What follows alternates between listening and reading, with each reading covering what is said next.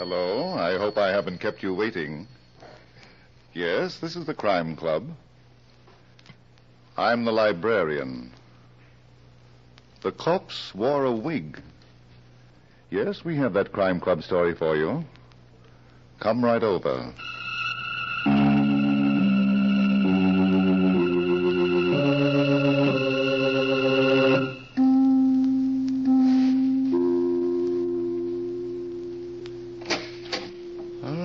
You're here.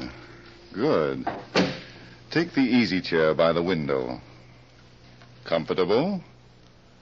The book is on this shelf. Here it is. The Corpse Wore a Wig by George Bagby. The very intriguing story of a method of dying that was as deadly as murder. Let's look at it under the reading lamp. It was a few minutes before noon, and Inspector Schmidt was already having his troubles in his office at New York City's police headquarters. As a matter of fact, he was having his hands full, rubbing his aching feet.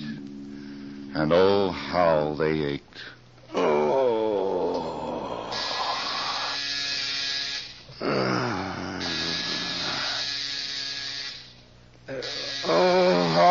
All right, you bloodless devil, you. Hello, Schmidt talking. What do you want? Inspector, this is Cassidy. Cassidy, huh? That's a big help. Which Cassidy are you? The sergeant, sir. I suppose it's wondering you are what me and Inspector McKee man is doing on one of your cases. Well, you see, it's like I don't start wondering until I know what you're talking about, Cassidy. Oh, sure. And it's right you are. You know, the good Inspector McKee went on his vacation last night. Yes, but what's that got to do with me? Well, I'm working for you now. Inspector McKee's orders. Oh, my aching feet. That's the reason, sir. Well, I'm down here in the coroner's autopsy room. You know that suicide cadaver that was brought in this morning? I had him brought in. That's Dr. Jeremy Bullock. I wanted an autopsy done. It's been done. And it was no suicide, Inspector. What? Clear and simple. An open and shut case of murder. Let me talk to the coroner. Well, he just left a few minutes ago. He got a call to go out on another killing. And he asked me Stay where you are. I'll be down as soon as I get my shoes on and learn to walk again.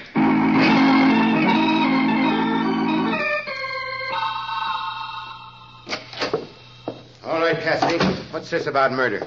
There's the mortal remains of Dr. Jeremy Bullock, Inspector Schmidt, on that table. And here's the coroner's report, sir. Thanks. It's enough to make you wonder what people will do next a case like this. In all my 32 years on the police force... Shut up, Cassidy. Yes, sir. Time of death between 11 o'clock and midnight. Last night. Contents of stomach, rye, whiskey, and chloral hydrate. That's a sleeping medicine. Darn it, Cassidy. There's nothing here that I didn't know before. I found the bottle of chloral on the desk in Dr. Bullock's consulting room.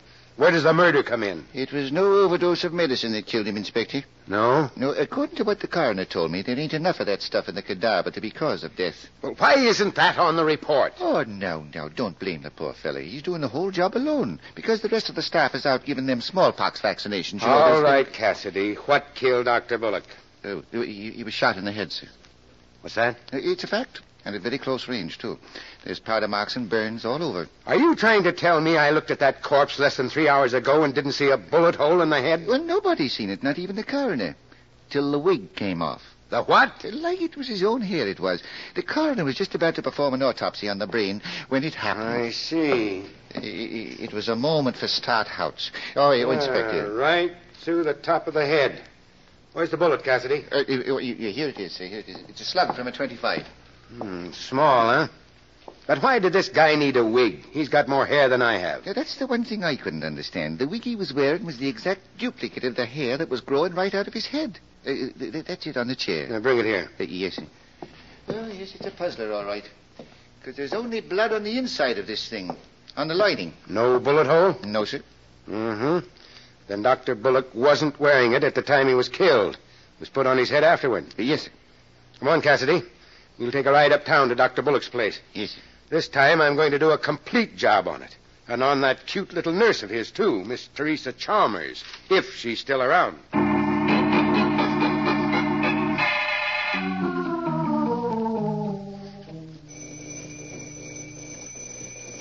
Yes, I heard you the first time. What do you want? Who are you?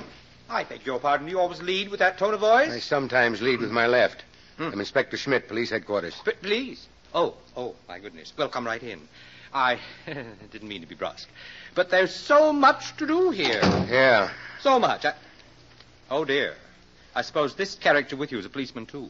Why, listen, you... Hold it, Cassidy. But he called me a character, Inspector. This terrible day, this dreadful day. What are you doing here? I'm Spencer Talcott, scalp specialist. My salon is just around the corner from here, one flight up. I give treatments for every known variety of scalp disorder. I also give beauty treatments, hair waving, rinses of every description. My salon is the byword. Have you got a card? Yes. Keep it. Now, Mr. Talcott, what are you doing here? I heard about the horrible tragedy, Jeremy's, Dr. Bullock's suicide. I was in the midst of giving someone a treatment when my assistant, Miss Foley, brought me the news. You can just imagine how I felt. Not now, if you don't mind. Jeremy Bullock, suicide. Unbelievable. He was so perfectly balanced. Good heavens, Inspector, what are you doing? Taking off my shoes. Any objections? Well, I must say... Well, don't. So you're a scalp specialist, huh? What do you know about wigs? Wigs? Are you talking to me? I hope so. I don't know anything about wigs. My job is to do everything I can to avoid them for my clients. I am a scientist. Yeah. Where's the girl? Would you be crudely referring to Dr. Bullock's nurse? Where is she, Talcott? Oh, well, you don't have to shout, Inspector. Miss Chalmers is resting in Dr. Bullock's living quarters. The shock of her employer's unexpected death, I'm afraid. Tell her to come in here. Inspector Schmidt, the poor child is just a tangle of nerves. Couldn't you forego the usual procedure of... Get going, Talcott. Of course. You give me no alternative. If only there were not so many brutes in this world to tell decent people where to go. And that calls me a character. Forget it, Cassidy.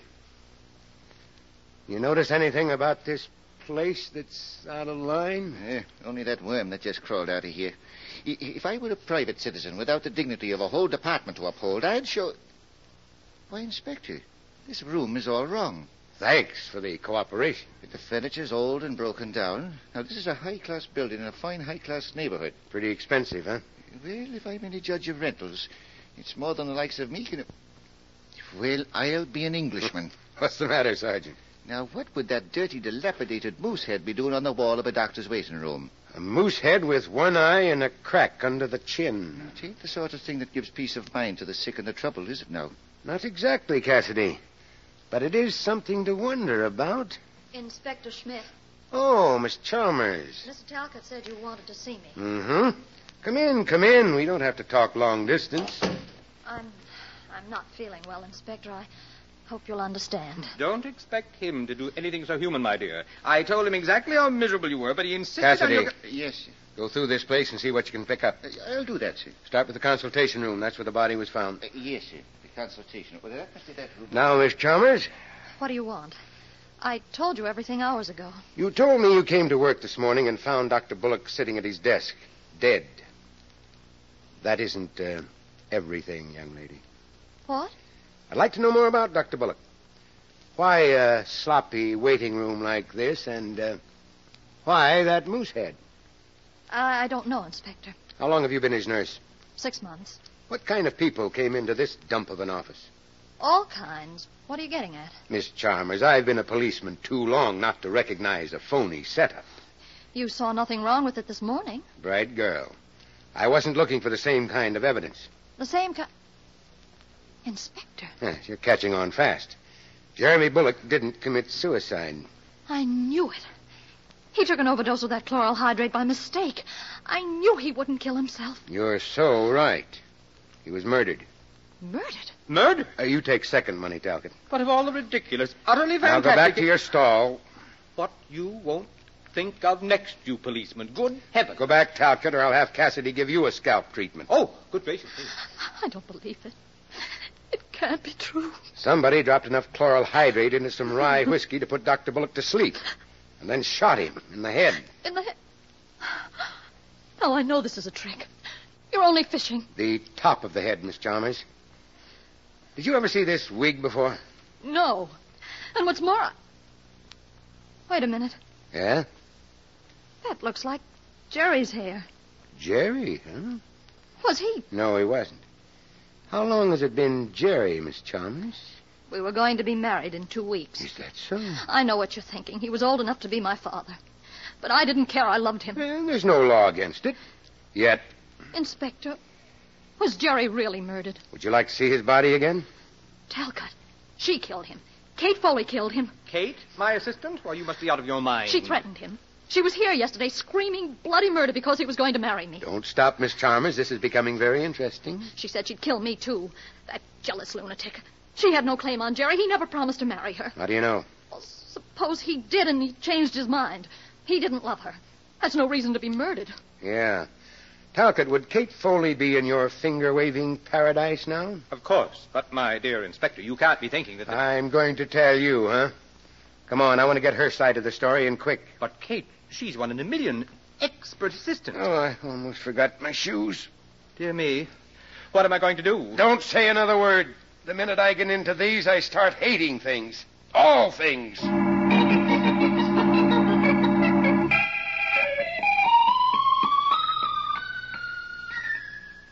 Kate. Oh, Catherine. Miss Foley! Save your breath, Talcott. The bird has flown. But she left the door unlatched, and she has appointments. It could be she's got other things on her mind. Well, where does she live? She didn't run away, Inspector. Oh, dear, such a splendid assistant. And with just the right attitude. Miss Foley's address, Talcott. Yes, it's in my book, right there on the desk. How can you be so unsympathetic? It's a tough world. Say, this is quite a display of bottles you've got in this cabinet. I? Oh, those are my products. Talcott's dandruff lotion, Talcott's henna rinse, Talcott's golden rinse, Talcott's hair dye black, Talcott's hair dye brown, Talcott's for dry scalp, Talcott's for oily scalp. You believe in Talcott's, don't you? Those are my own concoctions, Inspector. I'm a scientist. Oh, I see. Dr. Bullock was about 55, wasn't he? About? And not a gray hair in his head. Oh, there were many, my good man, many. But thanks to Talcott's hair dye black... He was able to fool the ladies. All right, let's get back to Miss Foley. It won't be necessary to go to her home, Inspector. Dear child left this note for me. She's gone to lunch. Where? For goodness sakes, how should I know? Miss Foley has a life of her own. She doesn't have to tell me. What time will she be back? She has an appointment with a very distinguished Park Avenue matron at 4 o'clock. That gives me 2 hours to... Inspector Schmidt. I was just leaving, Cassidy. Yes, sir. The young lady told me where to find you, and I ran as fast as my leg could get. What is it? Well, sir, it's evidence I've located. Real evidence. In Dr. Bullock's office? In his file of cases. You know the file where a doctor keeps the records of his patients? I know. Well, sir, there was nothing in it. Not one record of a single patient. And that set me thinking... Sergeant, what about the evidence? Well, I'm coming to that, sir. It was thinking I was something ain't kosher. And then I looked and I found it in the bottom drawer of the desk. In a medical book. You found what? This card, Inspector, with Louis Denby's name and address on it. Louis Denby? St. Louis, the slick artist that gave us all the trouble 8 years ago. But he disappeared. Nobody ever saw him again. Nobody but the dead Dr. Bullock, sir. Because there's his name and address in the card. And it says... 974 West 52nd Street. Let's go, Cassidy. We'll find out the connection between Bullock and Denby. Inspector Schmidt. Now, what do you want, Talcott? What shall I say to Miss Foley when she returns? Tell her not to get lost. She's got an appointment with me, too.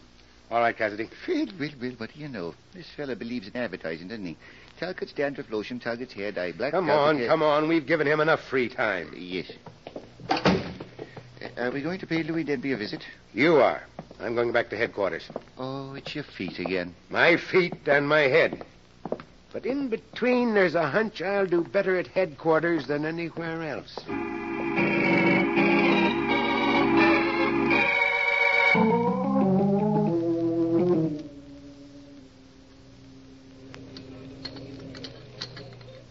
Are you having a good lunch, Kate? Oh, you. Checking up on me, Mr. Talcott?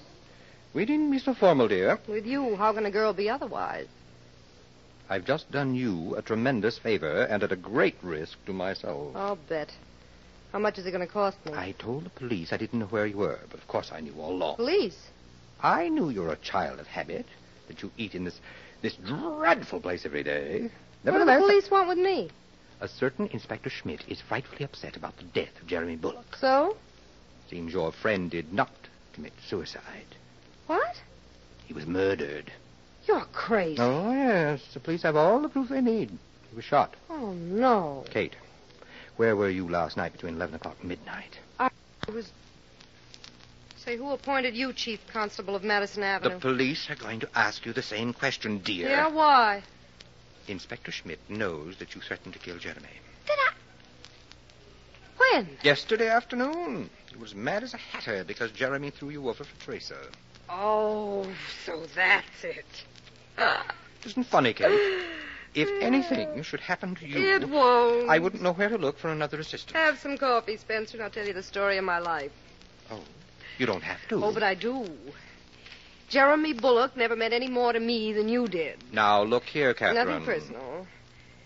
He was a guy I went out with a few times. I went out with you, too, didn't I? Sure, but did we ever talk of getting married? Well, I'm not the marrying kind. Neither was he. He liked women, but too many of them. Oh, dear, it gets more and more complicated. Why did Teresa tell Inspector Schmidt? Oh, so that's where he got it, huh?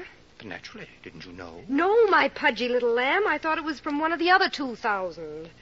Well, goodbye for now. Where are you going? To choke somebody with a wagging tongue. But, Catherine, you didn't have your coffee. Oh, dear. I wonder if she put too much sugar in it.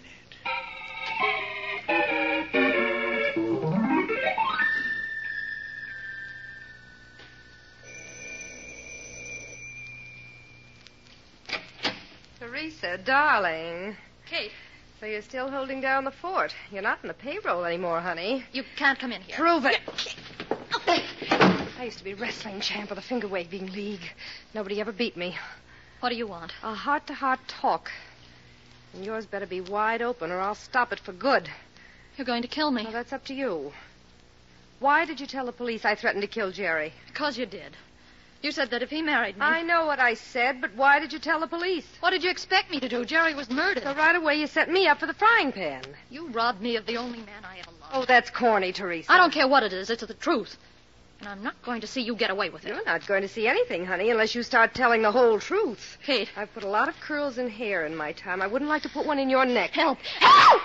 You little fool. What are you trying to do? Start a riot? Say when, and I'll let you breathe again.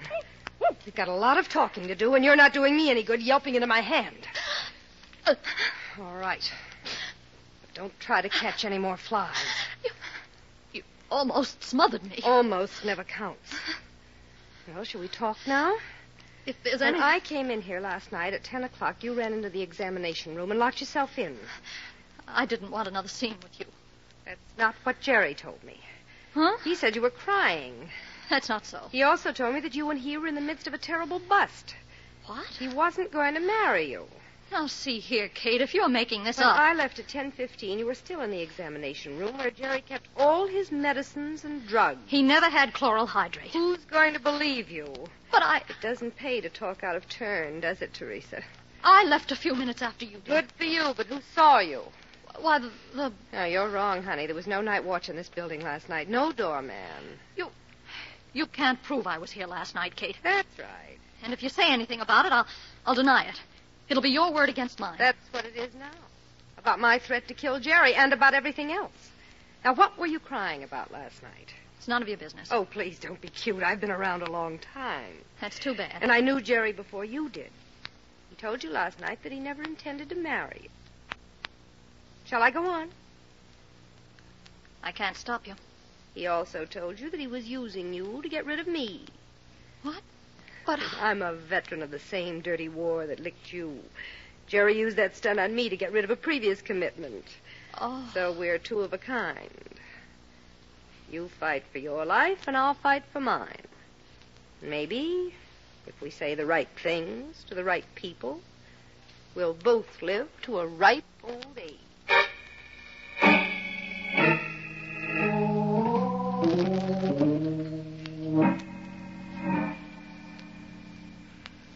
Yes? Yes, Captain. We'll put some men to work on it right away. Okay. Now get the board to switch me to the toxicologist. Oh, now what? Hello, Inspector Schmidt talking. Sergeant Cassidy at this end, sir. Well, hold it. I'm on the inter-office line.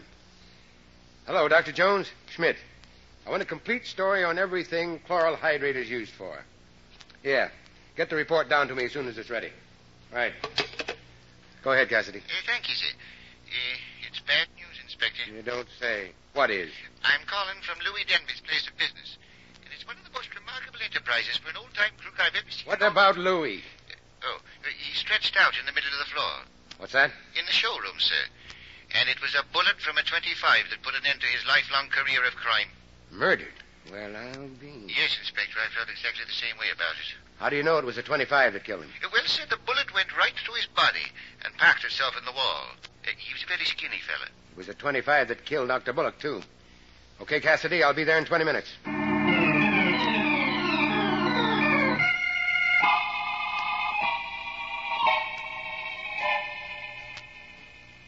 Yeah, right through the heart at close range. He's been dead around 6 hours. Somebody didn't want Louis to talk, sir. Thanks for telling me.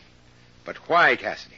That's the question. Well, Inspector Smith, it's all in the record. What record? Louis, when I came to this little bare room with the mirrors all around the walls, the first thought that came into my mind was, why a bare room with mirrors? So I made a thorough investigation. Yeah? It was in that room over there that I found the reason. Keep going, Cassidy. A factory where Louis Denby manufactured wigs. What? Yes, sir. All colors and all descriptions. Good Lord. Bullock gets a wig from Denby, and they're both killed by the same caliber gun. We've got to find out why, Cassidy. Well, sir, it's about that record I was telling you. After I see what the setup was here, I decided to look Just around... tell me about the record. I found it on this card in the drawer of Louis' work table. Now, let me see it. Dr. Jeremy Bullock, 123 Main Drive, St. Louis. Well, this is a business card. It's on the other side, the information that might January 6, 1940, lead poisoning. be... In St. Louis. Lead poisoning. Chloral hydrate, a wig, a moose head. Cassidy, we're almost in. The devil, you say? Now go back to headquarters, get the St. Louis police on the phone. I want a full report on Dr. Jeremy Bullock up to the time he left the city. Would you be saying that... Later, if I'm right. Now I've got to pick up some suspects and hold a conference in Dr. Bullock's office.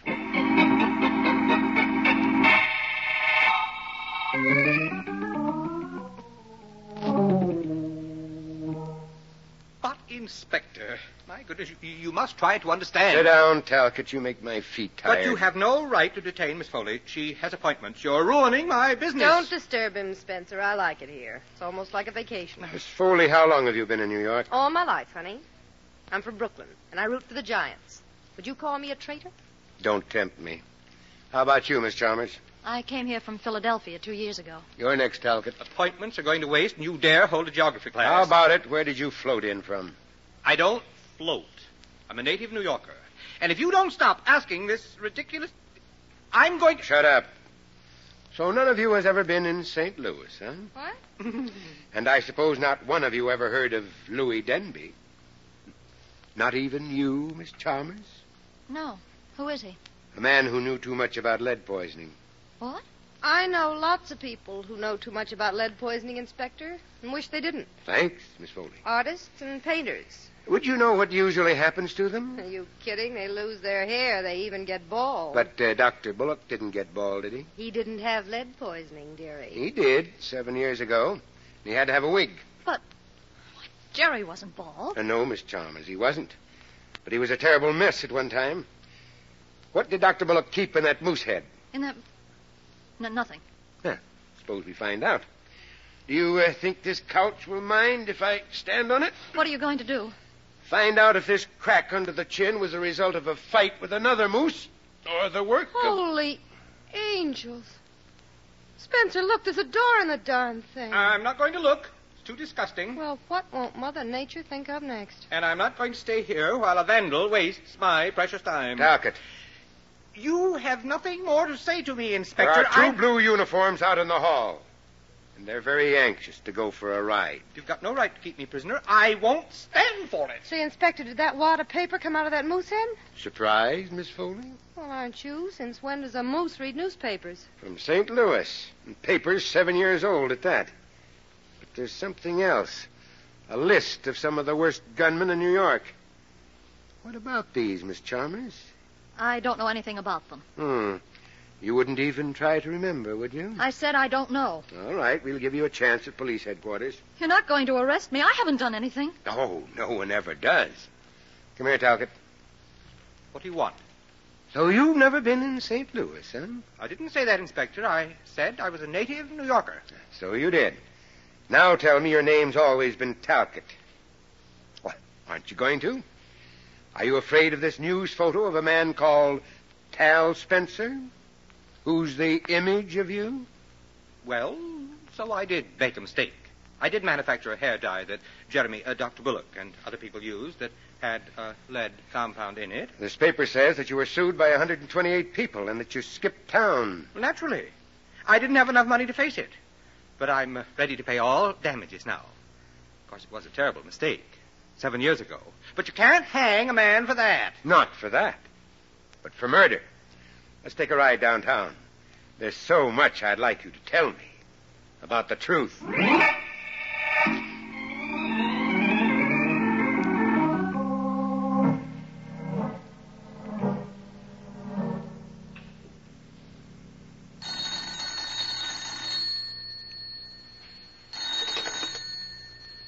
Yes, Schmidt talking. What do you want? Sergeant Cassidy, sir. What? Do you know what time it is? It's exactly 9:42. I'm sorry to be disturbing you at home, but You're sorry. I was giving my feet a hot bath and you dragged me across the living room to the telephone. What for? Well, I'm still down here at headquarters. I just got a teletype report. Dr. Bullock was no doctor. He lost his license 4 years ago because he... Patching up the wounds of robbers and gunmen. Yes, that's what he was doing in New York, too. Oh, my. Why did that Talcott kill Bullock? His real name was Spencer, and Bullock was blackmailing him. Oh, that again. Yeah. Spencer made up a hair dye in St. Louis that almost ruined Bullock's scalp. It was a big scandal. One more question, and then I'll be leaving you alone to take care of your feet. How did you fix it on Spencer? The chloral hydrate. Used as a base in most dandruff remedies, and Spencer Talcott used it in his. Oh, my. You know, I always say when it comes to beating the police department of our great city of New York, a criminal has to Good get night, Cassidy. Good night, Inspector Schmidt.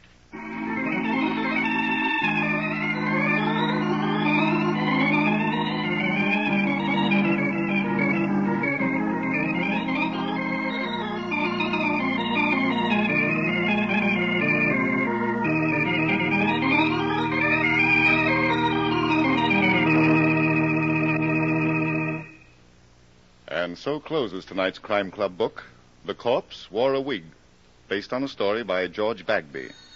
Stedman Coles did the radio adaptation. Roger Bauer produced and directed. Cameron Prudhomme played Inspector Schmidt. Ted Osborne was heard as Spencer Talcott. Barry Thompson was Cassidy. Elspeth Eric was Kate Foley. And Elaine Kent played Teresa Chalmers. Oh, I beg your pardon. Hello. I hope I haven't kept you waiting. Yes, this is the Crime Club.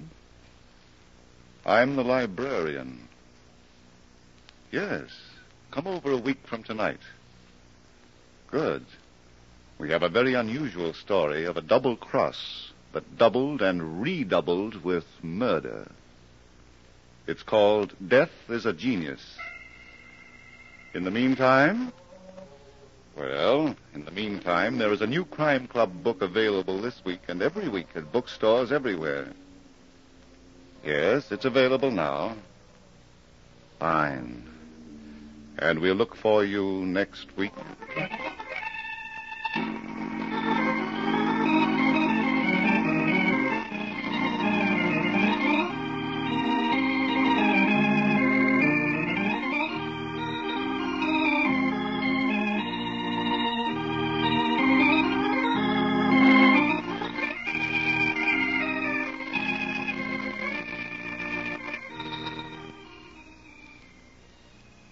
This program came from New York.